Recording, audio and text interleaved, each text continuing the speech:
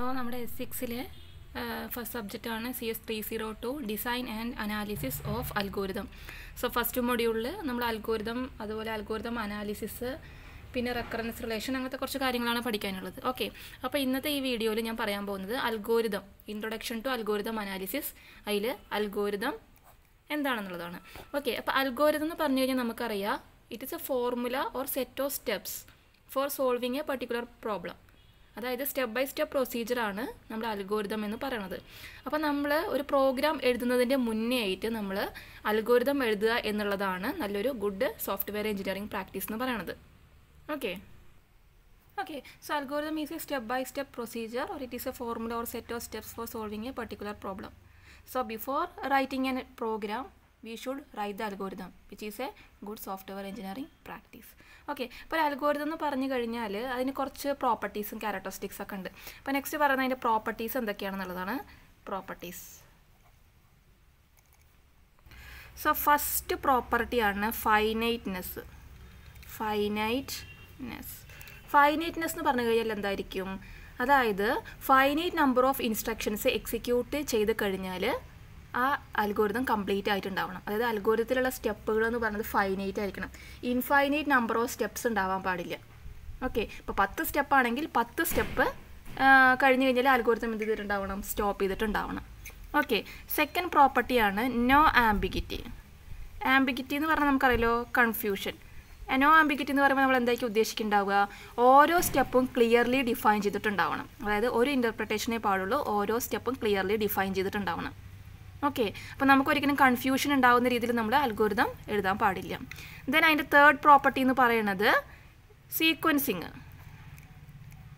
Definition of sequence. അതായത് ഒരു order maintain ചെയ്തിട്ടുണ്ടായിരിക്കണം. ഇപ്പോൾ സ്റ്റെപ്പ് 1 ശേഷമായിരിക്കണം സ്റ്റെപ്പ് 2, സ്റ്റെപ്പ് 2 ശേഷമായിരിക്കണം സ്റ്റെപ്പ് 3, അങ്ങനെ ഒരു ഓർഡർ. ഇപ്പോൾ സ്റ്റെപ്പ് 2 കഴിഞ്ഞിട്ട് സ്റ്റെപ്പ് 3 ചെയ്യണം. ഓക്കെ, അല്ലാണ്ട് സ്റ്റെപ്പ് 2 സ്റ്റെപ്പ് 5 കഴിഞ്ഞിട്ടാവരുത് സ്റ്റെപ്പ് 2. അതായത് ഒരു ഓർഡർ മെയിൻറ്റെയിൻ ചെയ്തിട്ട് ഉണ്ടാവണം.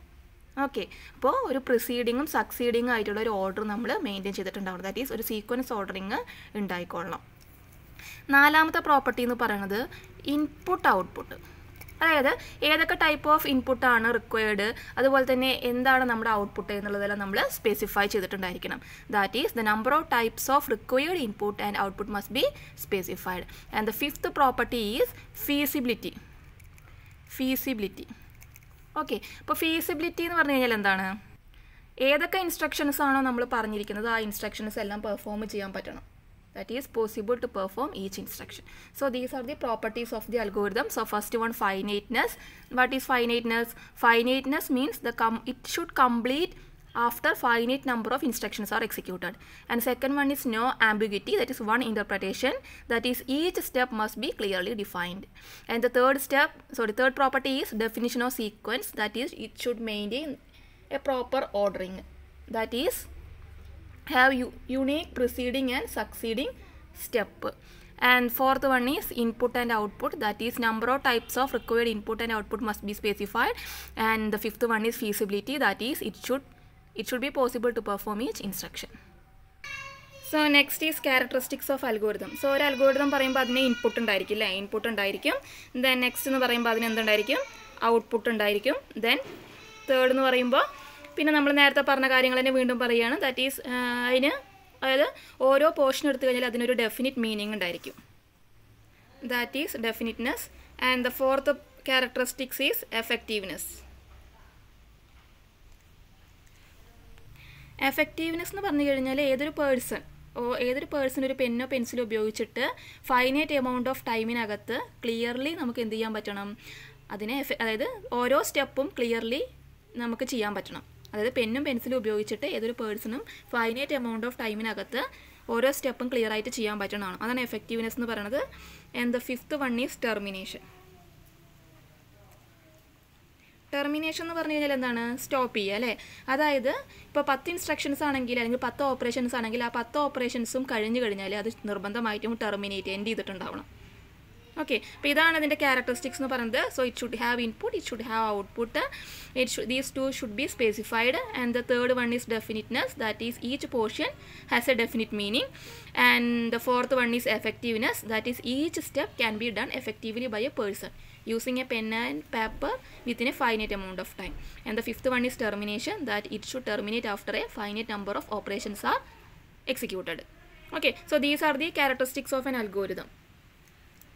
സോ നമ്മൾ ഒരു പ്രോബ്ലം വന്നു കഴിഞ്ഞാൽ നമ്മൾ ആദ്യം എന്ത് എഴുതണം, ആ പ്രോബ്ലത്തിന് കറസ്പോണ്ടിങ് ആയിട്ട് അൽഗോരിതം എഴുതണം. അപ്പം നമുക്ക് പല തരത്തിൽ നമുക്ക് അൽഗോരിതം എഴുതാം. ഇപ്പം ഞാൻ എഴുതുന്ന അൽഗോരിതം ആയിരിക്കില്ല നിങ്ങൾ ഓരോരുത്തരും എഴുതുന്നുണ്ടാവുക അല്ലേ. അപ്പോൾ ഓരോരുത്തരെ ഡിപ്പെൻഡ് ചെയ്തുകൊണ്ട് എന്തുണ്ടായിരിക്കും, അൽഗോരിതങ്ങൾ ഡിഫറെൻ്റ് ആയിരിക്കും. പക്ഷേ പറഞ്ഞിരിക്കുന്ന പ്രോപ്പർട്ടീസ് എല്ലാം സാറ്റിസ്ഫൈ ചെയ്യുന്ന രീതിയിലായിരിക്കണം നമ്മൾ അൽഗോരിതം എഴുതേണ്ടത്. ഓക്കെ, അതായത് അതിന് finite amount of ടൈമിനകത്ത് algorithm complete ചെയ്തിട്ടുണ്ടാവണം, specific meaning ഉണ്ടായിക്കൊള്ളണം, terminate ചെയ്തിട്ടുണ്ടായിക്കൊള്ളണം. അതായത് 10 ഇൻസ്ട്രക്ഷൻ ആണെങ്കിൽ 10 ഇൻസ്ട്രക്ഷൻ കഴിഞ്ഞ് കഴിഞ്ഞാൽ ടെർമിനേറ്റ് ചെയ്തിട്ടുണ്ടാവണം. അങ്ങനെ എല്ലാ പ്രോപ്പർട്ടീസും സാറ്റിസ്ഫൈ ചെയ്യുന്ന രീതിയിലാവണം അൽഗോരിതം. ഓക്കെ, അപ്പോൾ ഓരോ അൽഗോരിതം എടുത്തു കഴിഞ്ഞാൽ അൽഗോരിതത്തിന് കറസ്പോണ്ടിങ് ആയിട്ട് എത്ര പ്രോഗ്രാമാണ് വെച്ചാലും വരാം അല്ലേ. ഇപ്പോൾ ഒരു അൽഗോരിതം കിട്ടിക്കഴിഞ്ഞാൽ ആ പ്രോബ്ലത്തിന് കറസ്പോണ്ടിങ് ആയിട്ടുള്ള അൽഗോരിതം, ആ അൽഗോരിതത്തിന് കറസ്പോണ്ടിങ് ആയിട്ട് ഞാനൊരു പ്രോഗ്രാം എഴുതുന്നു. ചിലപ്പോൾ നിങ്ങൾ എഴുതുന്നത് വേറൊരു രീതിയിലായിരിക്കും. അപ്പോൾ ഡിഫറെൻറ്റ് പ്രോഗ്രാംസ്. ഓക്കെ, സോ ഇതാണ് നമ്മൾ ഇന്ന് പറയുന്നത് algorithm is A step by step procedure അറിയാമല്ലോ. ദെൻ നമ്മളൊരു പ്രോഗ്രാം ഡയറക്റ്റ് എഴുതുന്നതിന് മുന്നേ അൽഗോരിതം എഴുതാനാണ് കുറച്ചും കൂടി നല്ല പ്രോപ്പർട്ടി എന്ന് പറയുന്നത്. പിന്നെ അതിൽ പ്രോപ്പർട്ടീസ് ഫൈനൈറ്റ്നെസ്, ആംബിഗ്യൂറ്റി ഉണ്ടാവരുത്, സീക്വൻസ് വേണം, ഇൻപുട്ട് ഔട്ട്പുട്ട്, ഫീസിബിലിറ്റി. സോ അതൊക്കെയാണ് ഇതിൻ്റെ ക്യാരക്ടറിസ്റ്റിക്സ്, പിന്നെ ഒരു ഫിഗറും. ഇത്രയേ ഉള്ളൂ ഇന്നത്തെ വീഡിയോയിൽ. ഓക്കെ, അപ്പോൾ നെക്സ്റ്റ് വീഡിയോയിൽ കോംപ്ലക്സിറ്റിയെക്കുറിച്ച് പറയാം.